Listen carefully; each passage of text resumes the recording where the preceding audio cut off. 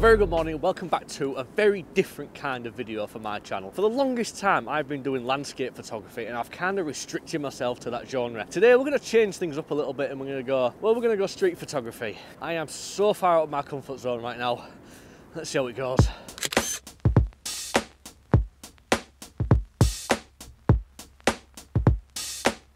Alright, so we are currently stood down a little side street in the old town in Hull. And what we found, if you see on this building behind me, if I can find it, it is this one here. You see where the white light is there on that building? What we're waiting for is the sun to peek around some buildings just in front of me, and it's going to cast a stream of light straight through here, and hopefully we'll be able to loiter around here, not looking weird at all, and get a photograph of somebody when they enter that little pocket of light.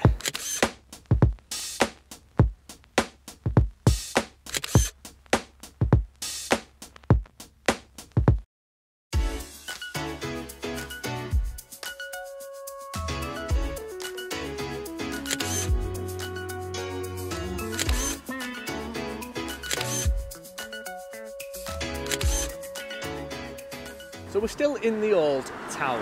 All the little pockets of light that we've seen, they're all changing. It's all moving around. It's creating some real fun shapes and patterns on the floor, on the buildings and everything. So I've just been hanging around, waiting for people to step into the pockets of light. Hopefully we're getting some quite nice photos today. This is the first time that I've done this kind of thing. I'm going to be honest with this. I'm a little bit of a fish out of water at the minute, but I'm kind of getting an idea now of what we're looking for. I'm out with Dave Flower. So this is Dave. Dave does a lot of street photography. So he's kind of yodeling me a little bit. He's kind of guiding me through this. Obviously, we're just walking around now, just looking for little pockets of light and people going through them.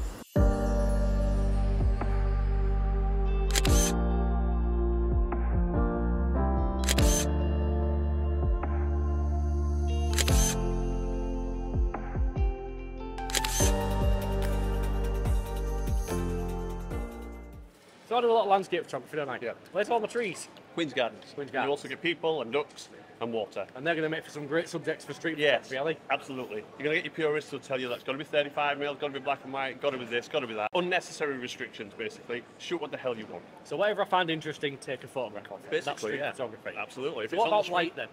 The light, if you want high contrast, this light is perfect. Otherwise, golden hour, because See, I've been golden hour enjoying wins. that. I've been liking the high contrast light stuff. Yeah, well, that also looks good in black and white. Black and white. So Yeah. we're going to do some black and white edits for the photos Absolutely. as well. All right, I'll bear that in mind. Let's crack on. Let's go do some more street photography. Apparently, we're going to Queen's Gardens for ducks, people, and trees. But first, I'm eating cookies.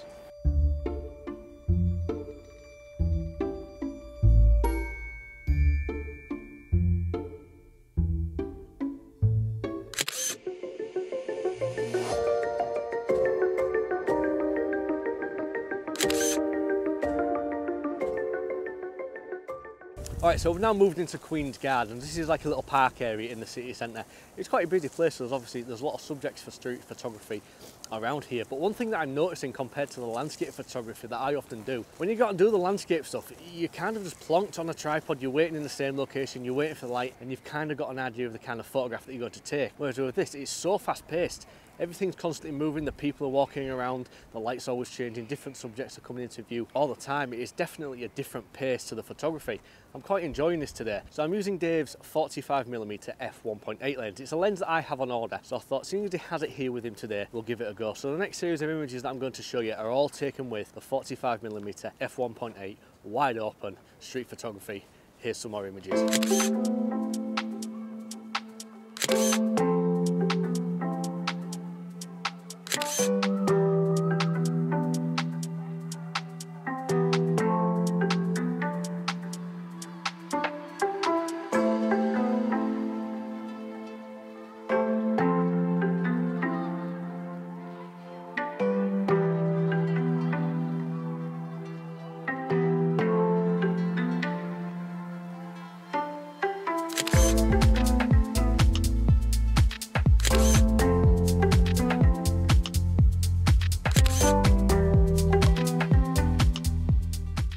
So, street photography, what is the verdict on this today? I've genuinely enjoyed myself. You see, I go out and do a lot of landscape photography, you'll check the weather apps, the tide times, and you go at the right time of day and you kind of know the photograph that you're going to come away with. Where with this street photography, the light is constantly changing, the people are moving around, you're getting different subjects coming into different pockets of light, and it's good fun. Everything's changing constantly, and it's a fast-paced environment. It's photo, photo, photo, photo, and I have really enjoyed myself. It's the first time I've been able to come out and do this kind of thing and feel like I've got the tool to do it with this EM-5 Mark II. You see, I have the Canon full frame stuff, the lenses and the cameras and everything, and they're very big, they're bulky, they're heavy, and they're very intrusive on people when they're going around the day-to-day life, whereas this tiny little camera, you can just blend into the background a little bit. People don't really notice that you're taking photographs, especially with the silent shooting mode and the touchscreen. You can sort of stand in the background and just touch the screen and take the photo at the right moment, and people are none the wiser. Whereas if I go out with a big Canon DSLR, the shutter clunk on them things, it kind of gives the game away straight away. So I have really enjoyed myself, and this tool, it really has enabled me to come out and do this and enjoy myself today. So if you have enjoyed today's video, please do give it a thumbs up. It really does help the video and it brings new viewers to see my content. If you enjoyed it more than that, there is a subscribe button below there.